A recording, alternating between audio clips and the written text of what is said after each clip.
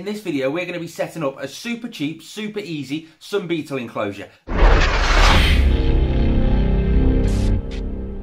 at the reptile shop a couple of months ago, we thought, oh, there's some sun beetle grubs. We're going to grab them and then grow them into beetles and add them into a communal invertebrate enclosure. Loads of different invertebrates all in one enclosure, and it's going to be beautiful. That was the plan anyway. However, we put the tub that we've got them in near a heat source, not too close where it's too hot, but it accelerated the process way sooner than we thought.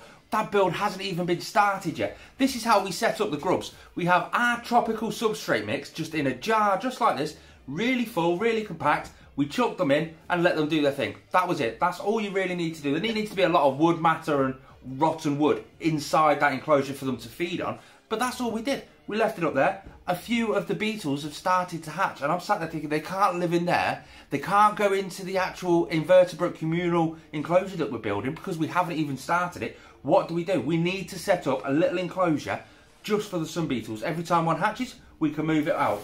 That's where this comes into play. This is the Tropical Factory UK tropical tube. Why have I chose this? One, we've got an easily accessible lid that's magnetised on, so the animals can't actually get out of there. It is a full lid, so we can't really use this for an arboreal tarantula because they're webbed to the lid and to the actual container. We have got ventilation all around the side, that much of the back. So it's just a full 365-degree view of these animals. So this is what we're going to set up. We're going to set it up super easy. Again, this is only a temporary setup until that big communal is actually built. All the beetles that are in here have all burrowed themselves again, so we're going to have to find them eventually. What are we going to do? First off, we're going to take the lid off. Keep that somewhere safe. That's a solid metal lid. I'll leave a link in the description down below for some of these because they are really good and I highly rate them for this sort of project.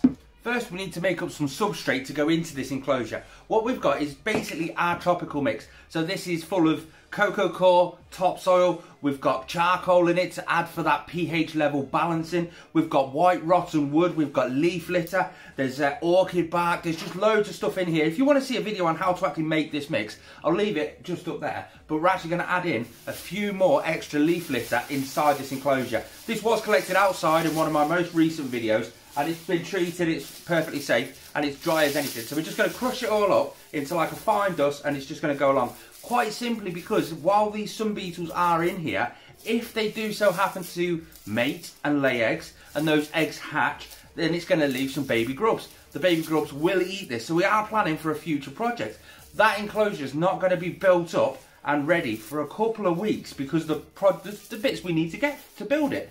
We're just going to mix all that in, and we're basically left with that. This has got to go into the Tropical Factory UK tropical tube, only as high as the actual ventilation just there. The only reason is I don't want any grubs or baby grubs or eggs to be laid outside that enclosure and crawl through those holes. So I'm just going to quickly break up this and just get it that little bit more perfect for these animals. What you're left with is something just like that. Handfuls and mess of the actual substrate that we're going to be using in this build. Get it in, compact down a small layer to start with. So we've got that much in there now. We're actually going to force it down, make it nice and compact, because that's where the babies are going to head to first. As soon as the eggs hatch, if eggs are laid in here, that's where it's going to go. Plus it allows for extra plant growth. If I'm putting a plant in here, which I am, then I want the roots to be sustained within this enclosure. So the roots are going to have somewhere to root to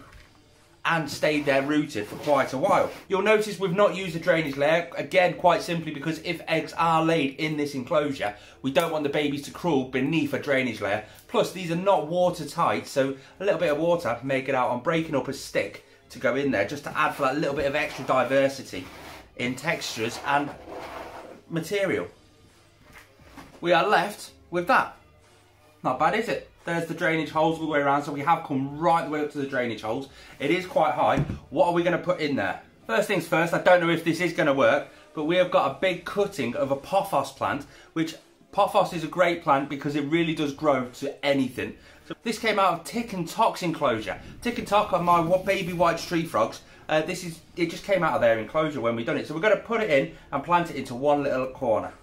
Now there is going to be quite a few sun beetles in here eventually before we have time to move them over. So we've also got quite a bit of surface area to add in here so it's not too overcrowded. We've got this absolute gorgeous piece of corkback with the lycra all over it already. Again, this came from Tropical Factory UK. I'll leave their links in the description down below because I am quite chuffed with this.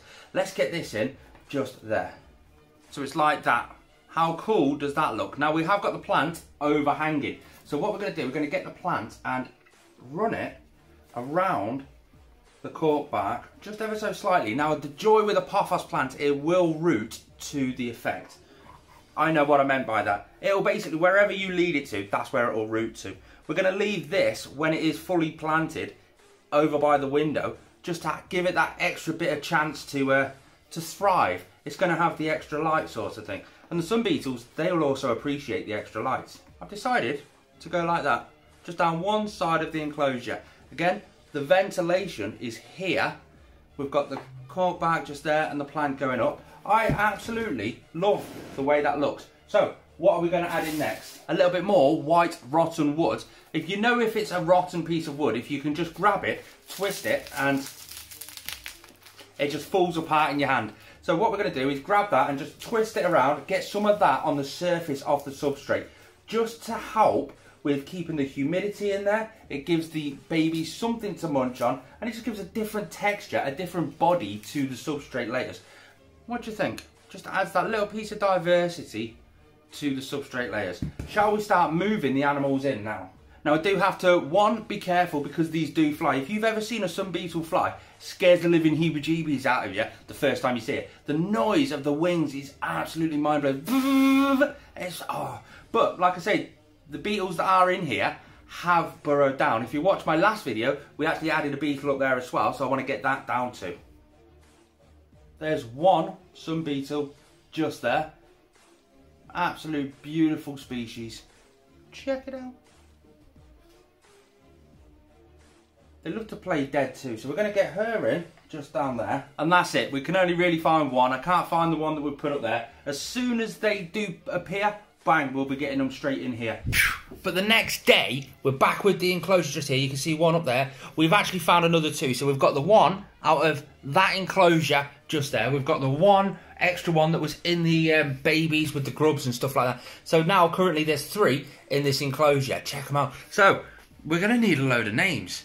Do you guys do this sun beetle projects where you buy the grubs, because the grubs are actually sold as live food, and then just grow them up to be beetles? Because the beetles are absolutely amazing. There's no more in there, but again, that just stays down there near the heat source, so it's going to accelerate it. I can't wait to get that project done, but because these have started hatching rather quickly, we've been out and we started to buy all the products to get that built up. We've also got another friend who's reached out to us and said he's got a few extra millipedes, so that they'll be able to go in there. That project is coming on rather quickly, but the next project we're working on is the LP, the Lasiodorus parabalis. I think that's how you say it. I don't know. I could have got it wrong. That's our salmon pink bird-eating tarantula is going to get moved into this enclosure. So that's the one we're going to build up next, along with all the sticks and stuff that we have just got.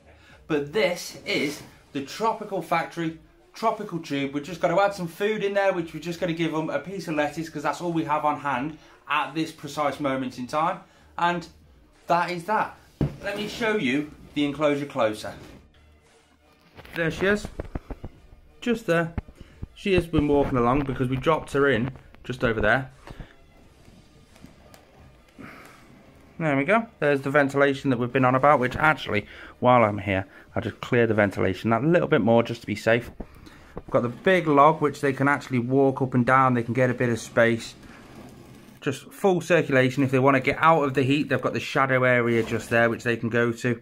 Just keep following it round, and boom, there she is again. Look at that, she's starting to bury. There's her butt. We're going to leave it on that side of the table, just over here near our plants, on that turntable. And as soon as one does appear from in there, or from up there, we're going to put them in. We're going to have a collaboration collection of these guys, because if I'm not mistaken, I think there's about 30 in there. I'm sorry guys, but you might have to come up with about 30 different names for these guys.